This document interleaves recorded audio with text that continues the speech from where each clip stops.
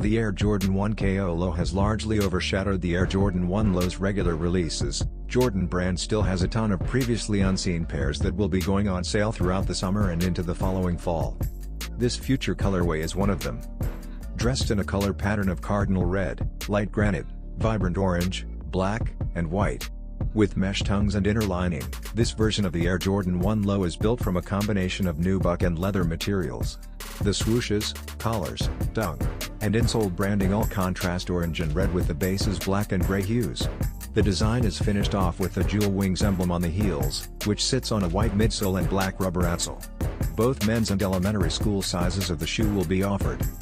Check out the official image, and watch for the Air Jordan 1 Low Light Graphite and Vivid Orange to drop at select Jordan Brand stores and Nike.com in the coming months. $120 is the suggested retail price.